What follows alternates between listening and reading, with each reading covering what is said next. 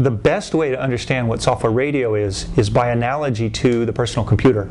If you look back in the 1970s, before the personal computer, if you look at the desk of any white-collar office worker, you'd find a typewriter, a telephone, an adding machine, lots of different office equipment. Along comes the PC. Depending on what software you load on it, it can do any of those jobs or a bunch of different ones. So software radio does exactly the same thing to communications devices. Today you have a walkie-talkie, a cell phone, a garage door opener.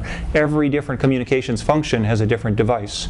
With software radio, we have a single generic platform, and depending on what software we run on it, it can do any of those different jobs for you. Software radio is coming to you in a way that's very transparent. You can't see it today. In fact, software radio techniques are being used in almost every communications device built today, every radio communications device, except for really the cheapest ones. So it's coming to you in the form of devices that are coming to market more quickly, they're cheaper, they have more functionality, and what you're starting to see is devices that can do lots of different functions for you.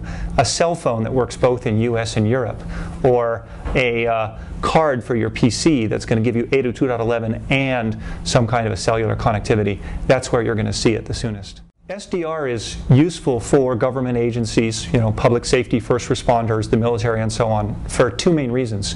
First of all, it's got the property that it's upgradable in the field. If you're going to buy that equipment and keep it for 10 or 20 years like the military does, it's really beneficial not to be locked into whatever the communications standard was on day one.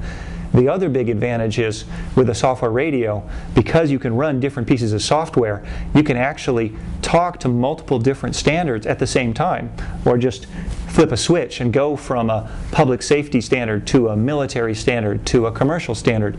And that means that for those folks whose jobs require them to talk to lots of different agencies, then one device can enable them to do that instead of carrying lots of different devices.